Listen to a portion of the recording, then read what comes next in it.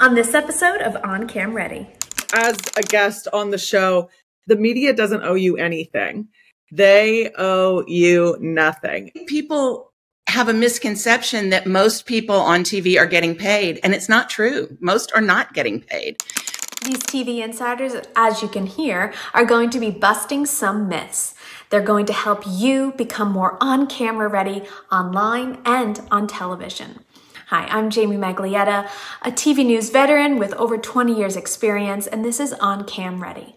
On Cam Ready is a video-first podcast, meaning it's posting here on YouTube before it posts on the podcasting platforms. If you're listening on a podcasting platform right now, be sure to check out the YouTube version. And if you're on YouTube, I always appreciate you subscribing. So be sure to do that and like the video. I have really been putting all my effort into making this all about you. If you're a professional looking to be attracting the media and securing earned media, every guest that we bring on is meant to help you, guide you, and give you insider knowledge that you can only get really right here.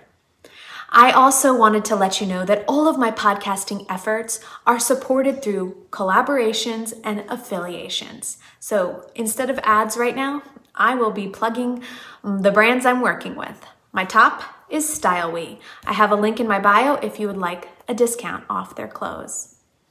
I'm also working with a recording platform. So if you are looking to launch your podcast, be sure to check out my platform of choice.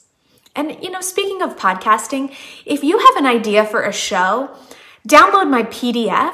It is a roadmap to podcasting. My goal is to help you shape your idea into a podcasting show. And if you need help, reach out. I offer consulting work. Now let's get to the episode. Today we're talking to Wendy Guarisco and Amelia Glenhill. Wendy Guarisco and Amelia are with the Guarisco Group. I met Wendy on LinkedIn. She has so much experience, over 12 years at CNN and 20 plus years in public relations. Amelia, her daughter, yes, it's a mother-daughter duo. Amelia, her daughter, is the media matchmaker. And in this episode, she shares some do's and don'ts on what television guests should and shouldn't do if they want to secure a callback. Now, all three of us are not on-camera personalities. I've been a producer most of my career, if not all, and our conversation ran a little long. So we recorded this in September, and I wound up editing it a little bit due to time. But I know you're going to gain so much from it, and I do hope that you'll reach out and let me know what you think of the valuable tips that we're offering. And if you have any questions and really want us to dig into some advice that you can't seem to locate online, reach out, email me at jamie@oncamready.com. Now, here's our conversation. Amelia and Wendy, thank you so much for joining us. I really wanted to start off with your journey and the fact that the two of you work together. So Wendy, why don't you start by just sharing a little bit about who you are, how you came from CNN, launched your business, and then brought your daughter in. Okay. Well, my journey, I wish I could say it had all been planned out, but it was all crazy circumstances that led to all this. I had been in advertising for 10 years, came home to Atlanta to write the great American novel, and took a temp job where I answered the phones in the guest booking department at CNN for a week. And I liked them, they liked me, and we ended up, one of the bookers was going on maternity leave, and they said, "Can you fill in for her?" And I thought, I've never done this in my life, but okay. So I filled in for her, and she didn't come back. So I got her job, which I don't even think I would have gotten an interview, otherwise. So, especially looking at your background. You were in advertising. So I also love that about your background. Advertising, working at the Coke, you had Coke, you were working on brands, and then all of a sudden you're the director of guest booking for over a decade. So yeah. And it was really cool, the timing of it, because when I first started at CNN, nobody knew what CNN was. I would call and say, "Hey, can you come on CNN?" And they go, "Is that a bank? What is that?" And then after the Gulf War, those same people would get out of a meeting to take my call. So it was a fun little arc there. And then after CNN, you decided to launch your own business. So why don't you tell us about that? Well, again, it was an accidental series of things that happened. 9/11 happened. My mother was diagnosed with Parkinson's disease. I was diagnosed with thyroid cancer. And I looked at everything on my plate. The only thing I could get rid of was CNN. So I went to my boss and said, what do? I have to have the layoff package that's happening because of the merger with Time Warner. And she got it for me. So this business just sort of grew accidentally. And by the time the CNN checks stopped coming, I had clients, and I've been doing it ever since. And you brought your daughter in. Amelia, why don't you tell us about that one? So this was another happy accident that occurred about 3 weeks before my wedding in December of 2021. I was in a fashion styling job that I did not like, and I was trying to stick it out for a year. I was 7 months in. I was really ready to give up. And unfortunately and fortunately, Wendy lost her managing director at the same time. And so we both agreed that I would come on as an assistant and help out around the company. And I very quickly learned that I was way better than an assistant, and I climbed the ladder very quickly. Amelia, why don't you tell us more about what you do with News of the Day? News of the Day is the headlines that you see first thing in the morning. Wendy and I consume so much media throughout the day. We are flipping through the news channels all day, every day, trying to align the right news stories with the right clients to highlight their expertise and get them the best earned media placements they can. You know, having produced reliable sources on CNN, I was constantly consuming cable. So I can understand a little bit about what you might be doing all day, you know, looking at the guests, seeing how they look on TV, seeing the topics that are being covered, analyzing all the details that go into it. When you're looking at so much TV and reading so much news, how do you think that that really helps your clients stand out when pitching them to the press? Well, I think we all think like producers. We try to make the producer's job easier, and the quickest way to get coverage for our clients is to work them into something that producers already have on their rundown, and they just need to fill it with the guests. So we look at it in terms of how can our clients help move that story forward or put it in context for the audience. And it's really just matchmaking. Yeah. And that's what I loved when we were, you know, talking ahead of time about how Amelia's like the matchmaker, helping put people together. It really made me think of a conversation I had about the relationship building that needs to go in. So if you're listening and you want to be on camera and you're looking for ways to connect with the press, it's not just about, you know, pitching the stories that make the most sense to you. It's also trying to figure out, as Wendy's saying, what they're covering and how you can benefit them, and building a relationship with those producers and reporters and writers so that they have you at the forefront of their mind when there is something going on. And so you two are the matchmakers. You're helping the guests connect with the media and get themselves on TV. And I think that that's where we want to start this conversation to help everyone who's looking to become more on-cam ready. So when you're prepping people who are landing opportunities on TV, you know, Amelia, what are 3 things that the two of you work with them on to make sure that when they are on TV, they're nailing it? I would say their wardrobe would be number 1, making sure that they weren't wearing any crazy patterns or have any funky things that would distract from what they were saying. No chunky jewelry. And that would be my first, because the viewers are going to be looking at them, but they also need to be listening to them. Wendy, what other points would you make?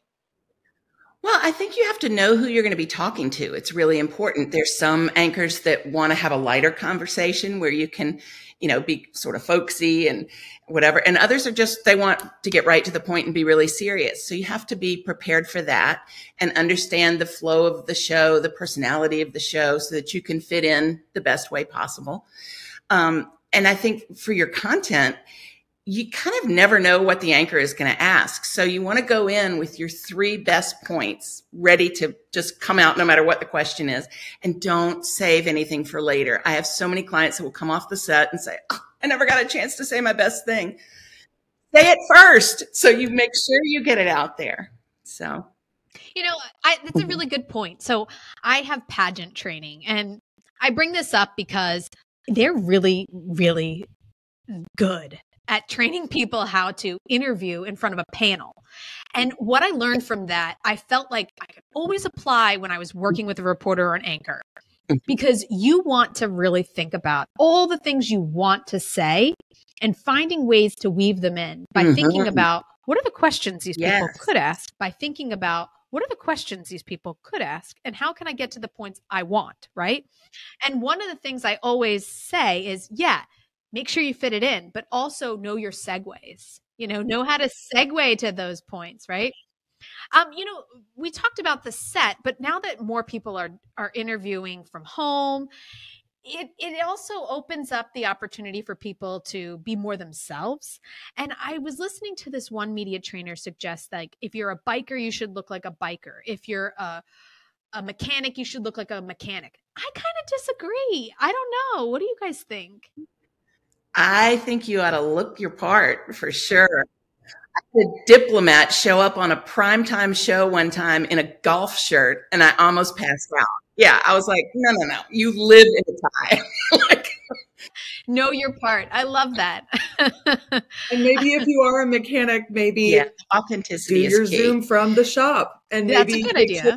Make sure there's no grease on your face, but you can still be in your jumpsuit. But make it look and feel authentic to who and what you do. We also like to double check before our guests arrive. We check with the producers ahead of time. Will there be hair? Will there be makeup? And kind of try to avoid that last minute, oh, will they get to me? Will they not? Moment for our clients. And I think that's another layer of confidence for them, is something they don't have to worry about. And outside the look, are there any little tips you give people to make sure that when they're delivering, they are on point? Because right now I'm losing my throat, and I feel like you said something, you should always have like a tea or cough dropper. What were some of those thoughts you had? Some tea and some cough drops. And you should always have that, because you never know. And when you don't have a cough, you can get one when you're nervous. So that's a good thing. Stay away from carbonated drinks, because if your mic is right here, we're going to hear every bubble that goes up and down your throat. So don't do that. Have some protein for the same reason. We don't want to hear your stomach growling. And then with guys, they love to, cross their leg, and all of a sudden they're not in the shot anymore. So sit with your feet flat on the ground, put one in front of the other, keeps you from rocking. There's all sorts of little tips and tricks you can do. One I'll add is I always suggest to lean in. Like if you're sitting there and they're always like, oh man, I like looking, I'm like, just lean in just a little bit. Make yourself look a little more presentable, right? You look engaged. Yeah. So I like summing up some of the points we've made, for those that are listening, you're really looking at who's your audience? Who are the people you're talking to in this interview? What talking points do you need to really make sure that you're getting the value that they're booking you for on air? Preparing so that you don't look disheveled, making sure you have a good color scheme going on, a flattering appearance, that your voice is prepped, maybe even doing some vocal exercises, and really just preparing so that when you're there, the preparation helps alleviate some of the nervousness. And, when we were talking about people who are on camera, everybody here listening, the 3 of us are not on camera people. We're here to deliver so you can start learning from experts like ourselves. But, and I try to say that often because people think that I was an anchor or reporter. And I'm like, I'm doing it. But when you're with people in this environment for so many years, I mentioned that Wendy and I both worked at CNN, and we were there for about the same length of time, a long time. When you're around these this environment and these people, and you're constantly looking at your guests through the lens, you really can provide a strong opinion that will guide and help them. But one of the things that I've always found is that everyone who's on camera, they do want to be there, but there's also a lot of hand holding. So how do you shape people to kind of get over maybe that imposter syndrome or that confidence hurdle that some people face before they are ready and seasoned? That's a tough one because there's a lot of, I was telling you earlier, I think that people that want to be in the spotlight have a pretty healthy sense of self. They've got a pretty strong ego. They're also really fragile, and they're scared they're going to mess up, and they're scared they're going to get this one chance and they're going to blow it. So a lot of our job is cheerleading and pumping them up and helping them prepare for, what's the worst question they could ask and how are you going to answer it?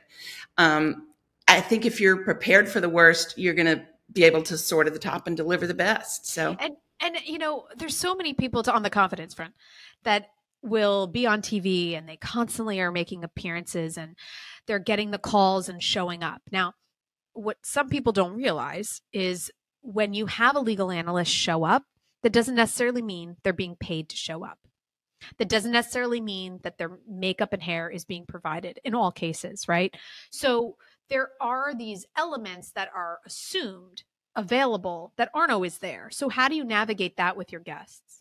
The makeup and hair is the trickiest one because the makeup artist at the studio, their first obligation is to the anchors. If there's time, then they do the reporters. Then if there's time, they might touch up the guests. So I always say, come camera ready. And if there's time, they'll touch you up, but don't expect this to be your big makeover moment. It's not going to happen. Yeah.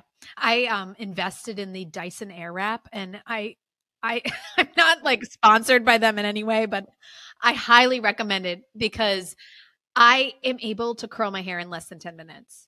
It's just like boom, boom, boom. So anyone listening, if you're like, oh, I always wind up having to do my own hair, look into it. Okay. It's worth the money. Guys too, like they don't think that they need makeup. I'm like, you need powder. Oh, they do. Yeah, you definitely do. And I always tell the men, go to the MAC counter at the department store and tell them you're going to be on TV and they'll give you the powder that's right. They know that it's, one shade darker than usual. Your blush is one shade brighter. Like they know what to do at the store. So, but don't go in there barefaced because you're going to look sweaty and tired and horrible.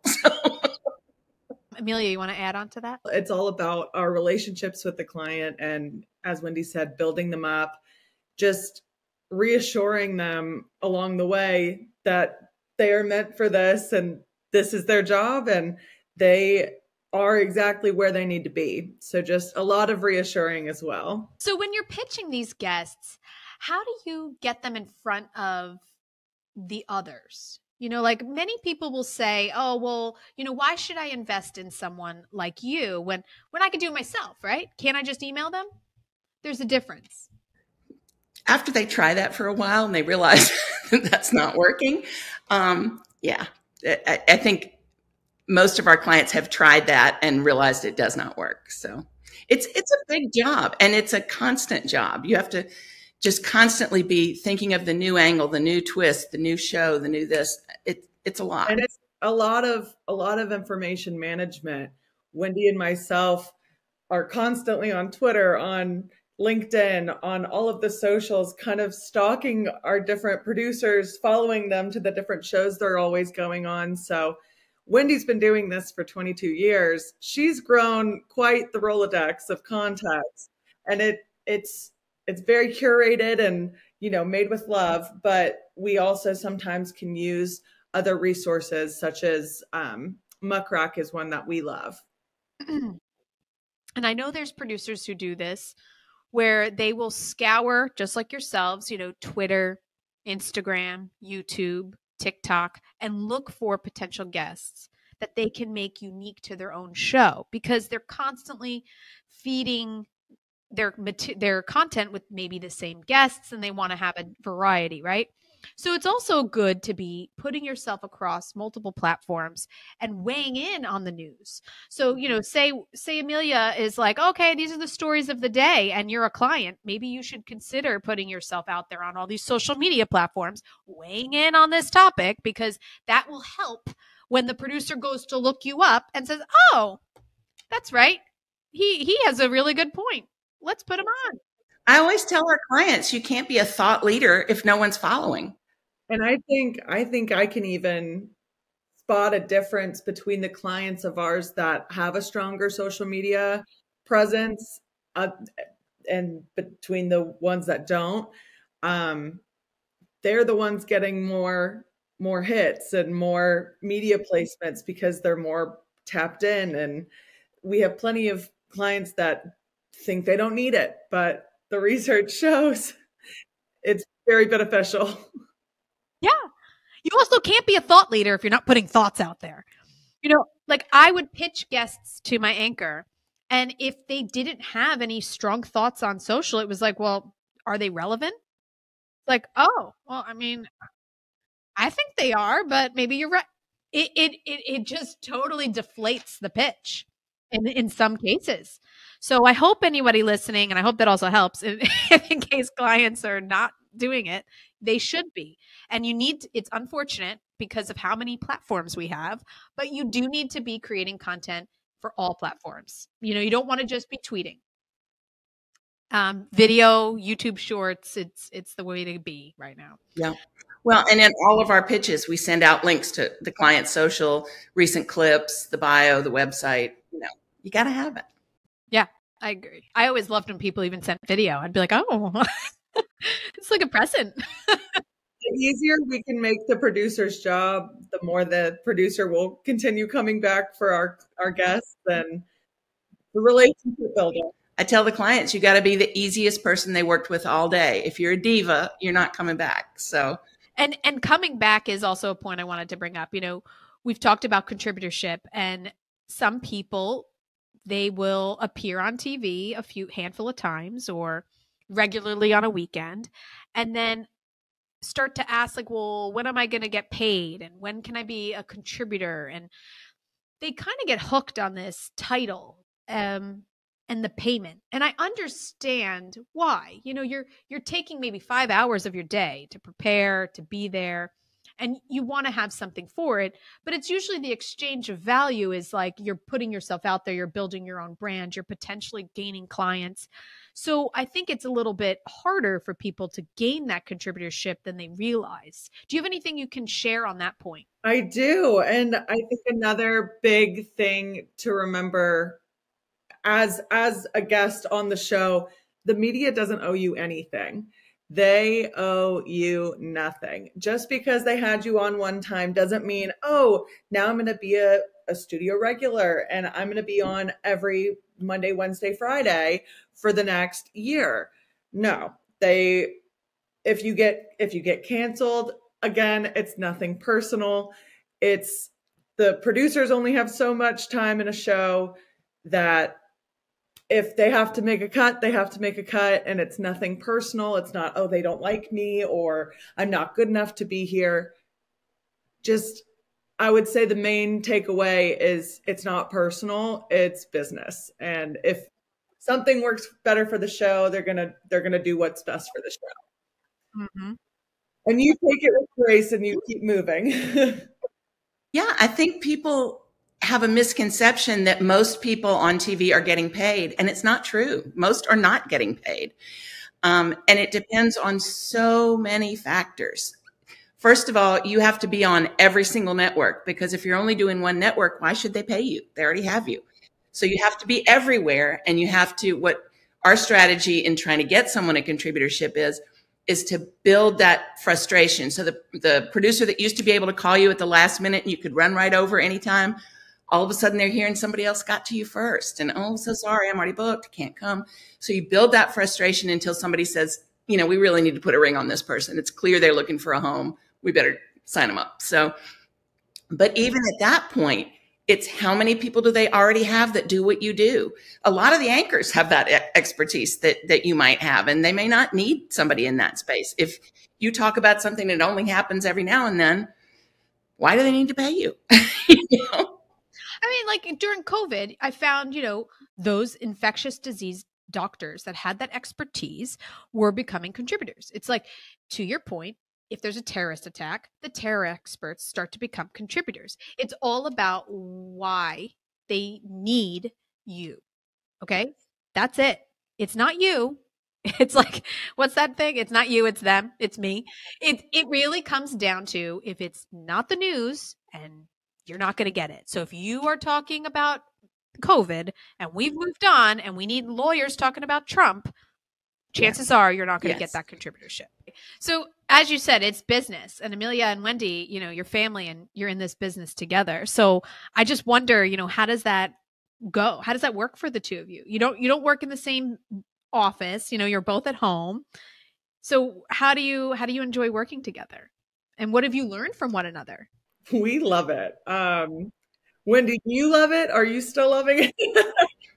And absolutely. I think something Wendy and I were talking about earlier was generationally, not to show anyone's age or anything, but boomers sometimes will say that millennials are, lazy or entitled, or, they're not ready to be hard workers. But I think I would say millennials helped coin the term or the phrase, work smarter, not harder. And Wendy, coming from the CNN background of always running around with her head cut off and, always trying to be that scrappy person. I love that mentality and I love the hustle of it. But I also think that if there are a little more structure and plans in place, we don't have to do that. And we don't have to always be chaotic. We can have a plan for when that one thing happens, or,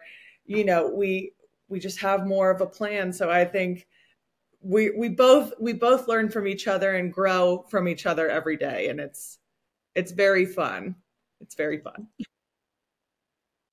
So I would love if we could end sharing, some final thoughts that could help people that are looking at trying to put themselves out there, and just, even if you're reiterating and just want to perfect their on-camera capabilities, either across social or if they're making a TV appearance. So, and just give us your 3 final thoughts that could help people.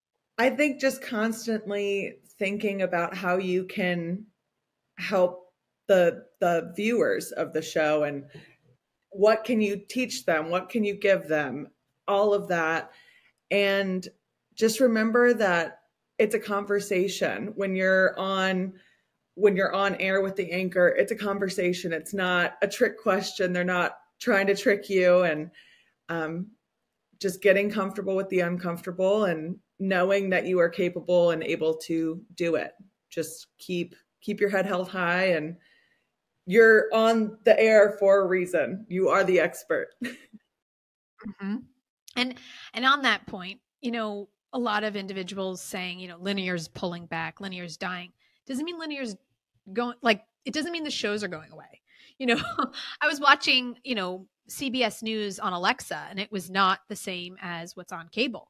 So I almost feel like there's more media. Are you guys feeling that? There's absolutely so many different, it's very hard to keep up with. Streaming to cable to YouTube Shorts to Reels to TikToks. You have to be insanely plugged in to keep up with the media, because it's forever changing and there are forever new platforms coming about, and just staying on top of all of it is a lot to keep up with. And that's why they have you guys, right? Well, my favorite is they're often surprised that we get paid for what we do. Imagine that. And so they'll say things like, well, I don't have any money now, but can I pay you a percentage of my book sales? Or can I pay you when my product gets off the ground? No, that is not how it works. You can't go to Walmart and buy all the ingredients to make a pie and tell the cashier you'll be back when the pies sell. It does not work that way. So thank you so much for joining us and sharing your expertise. And everyone listening, just remember, check out the description and there will be a link to their website and more information about our guests. And be sure to check them out and follow us, on YouTube as well as on this podcasting platform so that you can get any additional content that may come out after this launches. So thank you so much. And I'll see you guys online.